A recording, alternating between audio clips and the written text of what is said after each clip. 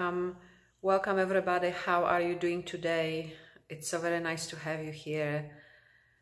I have been thinking about you and I hope that you are doing well.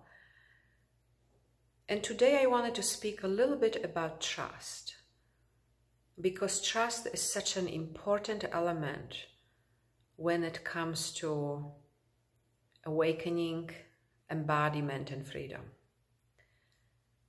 And when I say trust, I really mean trust in presence, trust in our true nature, trust in what we know is true, trust in that inner movement that arises here in your heart, in presence, to be able to really trust that. Because, you know, a moment of full trust, and I have said that many times before, a moment of full trust, if we were fully trusting presence right now, in this very moment, if we were fully trusting, that moment would be followed by awakening. And you know, so often we think that we do trust, as I thought when I went to see my teacher. I really thought that, but then it turned out I didn't. It turned out they were deeper patterns of conditioning where I didn't trust, and I didn't trust what was arising here. And, you know, this is where the relationship with the teacher can be so important, to really see through that, or to really work through these experiences of the past or patterns of the past where we have developed some habits of not trusting what we know is true. You know, that's the very definition of the past, right? A movement away from what we know is true, or the movement away from presence, or the movement away from our true nature. So I want you to remember for a moment a time when a movement arose within you to do something, or to say something, or to act in a certain way, or not to act in a certain way.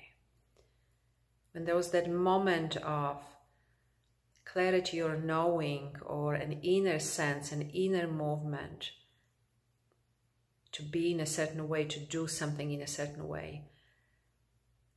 And I want you to remember if you were able to follow that movement, or if a moment later, you know, some other part of your experience, conditioning, arose and told you this is not okay, or we can't do it this way, or nobody's going to like that, or whatever the, you know, interpretation or explanation of why we couldn't be like that arose as well. That original movement, that is our true nature. That is the pure expression of our true nature. That secondary movement, that is our past. That is our conditioning. You know, and so often out of habit, we believe that, we trust that. You know, and why is it so important, trust? You know, why is trust so important? Because when we trust, we can allow anything to arise. You know, when we trust, when we fully trust, and that also is connected in a way to our nervous system, and I will speak about this here in a moment, you know, to its ability to be here. But when we fully trust, we can allow for anything to be here, for any experience to be here, including the fear of death or dying, which really is connected to our misidentification with the body, or connected to our believing that we are this body exclusively. So important, right? To be able to allow anything that arises. And you know, so often also that sense of trust is connected to our nervous system's ability to be here. A nervous system that is not in good regulation, a nervous system that is impaired in some way, a nervous system that has experienced some or different kinds of trauma is going to have a harder time being here. And so viscerally, we are going to have a harder time experiencing trust or knowing trust in our experience. So we might even have these moments, you know, when we trust, when we know, yeah, this is the movement, and yet when past arises, it takes over. And also sometimes we are just missing that simple knowing of trust because of how our nervous system and brain is, because of how our nervous systems have been affected by the experiences of the past. So I also want to remind you that we can, even right now, we can start right now. First of all, we can notice presence.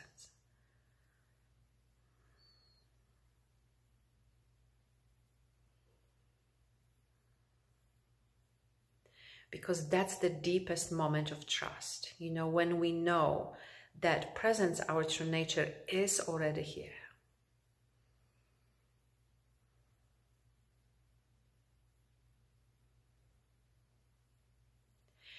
And you know, when movement from presence arises and when past arises, to stop that, we can use our discrimination.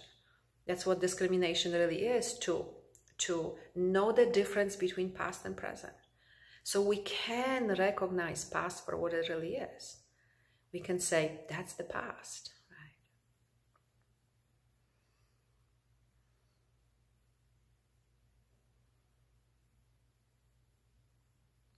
And we can also help the nervous system to be here and to really allow us or help us to experience or to know trust in our own experience. And you know, you can begin right now by just noticing the sensations in your body.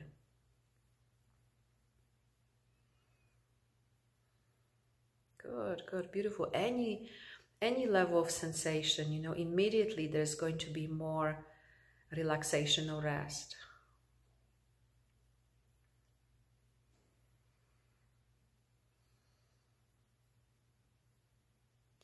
And let's take another moment here to really enjoy that shift that happens when you are just present to what is.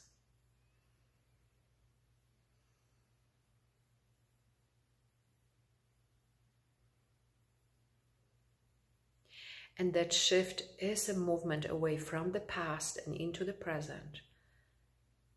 And that means it's a movement of trust.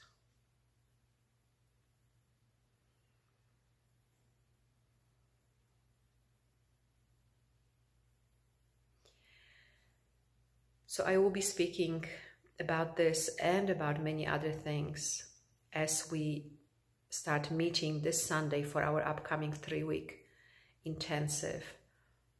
And I want to invite you to join me.